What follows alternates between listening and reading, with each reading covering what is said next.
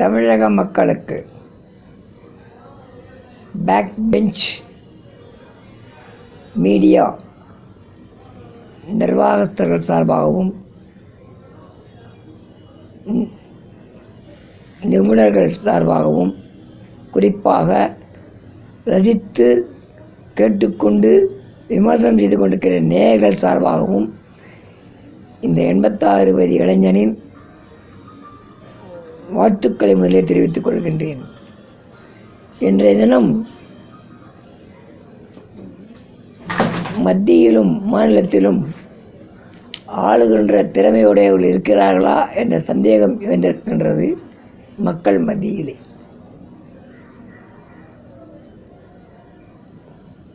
மத்திய அரசாங்கம் இந்தியாவிலேயே 130 கோடி மக்களுக்கு மேல் இருக்கிற இடத்திலே கொரோனா என்ற புதிய பெயர் சூட்டப்பட்ட வியாதி ஏதோ புதுசாக எங்கேதோ ஆகாயத்திலேருந்து வந்த மாதிரியும் இல்லை அயோத்தி ராமர் கொண்டு வச்ச மாதிரியும் ஒரு விவாத பொருளாக மாறிக்கொண்டிருக்கின்றது. அந்த நேரத்திலே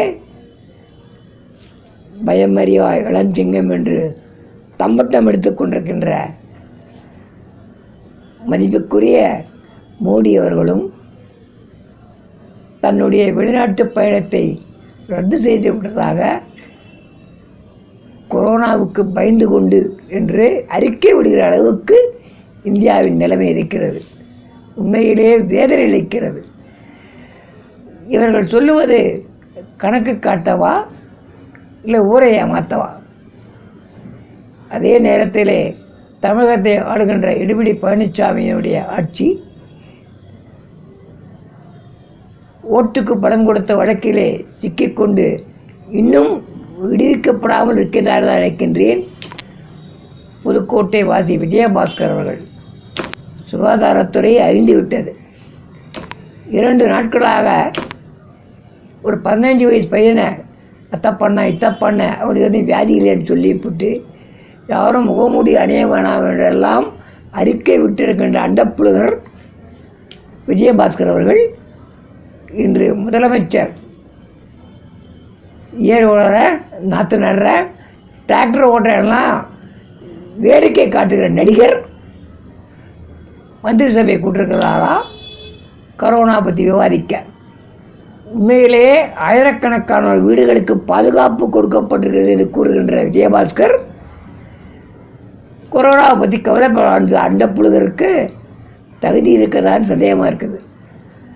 தயவு செய்து நீங்கள் அறிக்கை விடாதே இருங்க. கொரோனா என்பது கொரோனாவோ எத்தையாவது சொல்லுங்கள். அப்பப்போ அந்த காலத்தில் கால்ரா அதுக்கு பேர் மாற்றம், அவ்வளோதான் எனக்கு பொறுத்தவரையிலும்.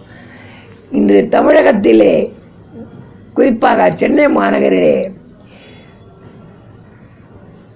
விற்கின்ற நடைபாதை தின்பண்டங்கள் ஆட்டுக்கறியோ மாட்டுக்கறியோ இட்லியோ தோசையோ ஆப்பமோ நடுவு ரோட்டில் தட்டி ரோட்டில் இருக்க மண்ணெல்லாம் அதில் போய் விழுந்து அதை வாங்கி சாப்பிட்றதால எல்லா வியாதியும் வரும். கொரோனா கூட மோசமான வியாதி மக்களுக்கு இருக்குது. அதை போக்க தைரியம் இல்லாத துணிச்சல் இல்லாத இந்த 32 துறைகளுடைய கூட்டம் ஏதோ மந்திரி சபை கூட்டிருக்காராம்.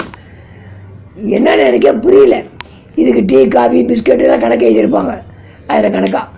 இவங்க வந்து கூட்டம் கூடுறதுக்கு தேவையா? சுத்தம் சுகாதாரம் என்று ஊழையிடுகின்ற இந்த அமைச்சர்கள் கண் தெரியாதா? நடைபாதையில் என்ன இருக்கணும்? அங்கங்கே ஜூஸ் இருக்கிறான். அந்த ஜூஸில் என்ன இருக்குது? பாம்பு கூட நினைக்கிறேன் தயாரிக்க. அவங்க தண்ணியை கண்டு கிடைக்குது. குடிக்க தண்ணி குடிக்க யோகியதே இல்லை. சுகாதார அமைச்சர் அப்படிதான் கேட்குறேன். எப்படி அலோவ் பண்ணுறீங்க? ஜூஸ் கிண்ணி ஜூஸு தேங்காய் மாங்காய் ஜூஸ் எல்லாம் ஜூஸ் அவங்களுக்கு தண்ணியை கண்டு கிடைக்குது. எந்த தண்ணி? சாகர தண்ணியா? அதை சுத்தம் பண்ணாலே கொரோனாலாம் இருக்காதியா நாட்டில். கொரோனா வளர்ப்பதே நீங்கள் தான். எதுக்கு மந்திரி சபை கூட்டம்? நடைபாதை நடைபெறக்குன்னு அவ்வளோ தூரம் பண்ணு வேடிக்கை காட்டுறான். டீ நகரை வச்சாலும் அங்கே பிளாட்பாரத்தில் வண்டி ஓடுது, பேட்டரி வண்டி, லைசன்ஸ் இல்லாத. அட மானம் கட்டவங்களே, நீங்கள்லாம் மக்களை காப்பாற்ற போகிறீங்களா? கொரோனா இல்லை, எந்த வியாதி வந்தாலும் உங்களால் தடுக்க முடியாது. வியாதியை உருவாக்குறதே நீங்கள் தான். சுகாதாரத்துறை உணவு கட்டுப்பாடு வெறும் ஹோட்டலுக்கு மாத்திரம் இல்லை, சாலைக்கு திரும்பவர்களுக்கும் வர வேண்டும் என்பதுதான் மக்கள் எதிர்பார்ப்பு. ஆனால் சாலையிலே குறுக்கே வச்சு கேஸ் அடுப்பு வச்சு அவ்வளோ கேஸும் கிடைக்க தெரியல. அங்கே சமைக்கிறாங்க, அது ஆட்டுக்கறியா மாட்டுக்கறியா மீன் கறியா இல்லை எலிக்கறியா தெரியாது. நடு ரோட்டில் அப்படியே மண்ணில் வெக்கம் மானம் சூடு சூழ்நிலை ஏதாவது இருந்தால் கொரோனா பேசி இனிமேல் பேசாதீங்க, மக்கள் சத்தா சாகட்டும், நீங்கள் அதுக்கு வழிவகுக்காதீங்க, அதற்கு கட்டுப்பாடு வைங்க என்பதை வேண்டுகோள் வைத்து மத்தியிலே ஆளுகின்றாரே நரேந்திர மோடி கரோனாவுக்கு பயந்து அதை ரத்து செய்துவிட்டார் என்றால் இதை விட கேவல வேணும் நாட்டில். அதற்கு ஒத்து ஊதுறதுக்காக வச்சிருக்காரு. அந்த காலத்தில் மல்யுத்த வீரர் கிங் காங் அவரை விட்டு யாருமே கிடையாது.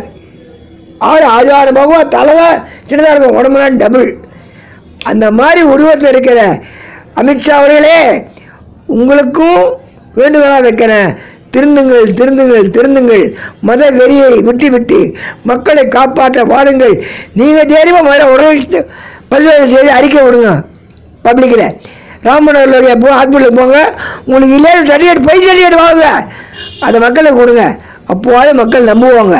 தயவுசெய்து ஊழ அறிக்கையெல்லாம் விட்டு 130 கோடிக்கு மேலுக்கு மக்கள் 47 பேர் அண்டப்புல புழுகிற மத்திய சுகாதார அமைச்சரே நாவடக்கம் வேண்டும், உண்மையை சொல்லுங்கள் மக்கள் மத்தியிலே, பயப்படாதீர்கள், பயந்தால் உங்களுக்கு அழிவு நிச்சயம், மக்கள் தீர்ப்பளிப்பார்கள்.